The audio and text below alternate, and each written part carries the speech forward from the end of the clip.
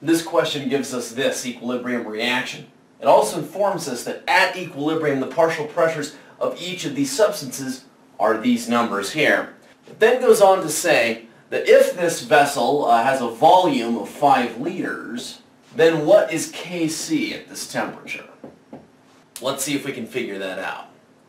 Kc, as we look at this, is of course going to be equal to the product, or concentration of the product, squared, because the number 2 is the coefficient here, it becomes an exponent, divided by the concentrations of the reactants, in this case NO squared, multiplied by the concentration of Cl2 to the first power.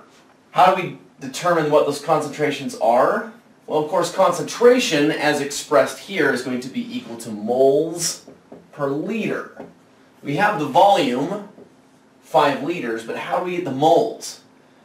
Yeah, we're going to use the ideal gas law. Remember, the ideal gas law says PV equals nRT. If you rearrange that, you're going to get N on one side, that's the number of moles, equals PV divided by RT. I can do that for each individual one of these gases. I have its individual pressure, the volume's 5 liters, R is the ideal gas constant. I know the temperature is 500 Kelvin. I neglected to write that. My apologies. Let's go ahead and do that for the first gas, NO. So NO, the number of moles of NO is going to equal pressure, I guess I'll PV divided by RT. Its pressure is 0.095 atmospheres. Its volume, of course, and the volume for all of these is going to be 5 liters. R is going to be equal to 0.08206 liter atmospheres per mole Kelvin. And then temperature is 500 Kelvin, so I'll go ahead and write that there.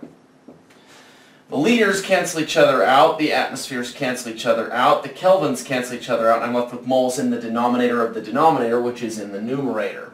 How many moles does that come out to be? Well, for NO, that comes out to be 0.0115 moles.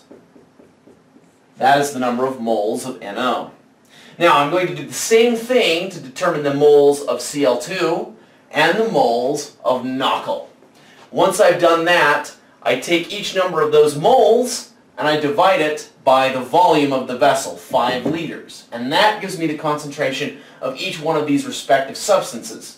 I then throw each of those concentrations in here and then plug it into my calculator, and voila, I should have Kc.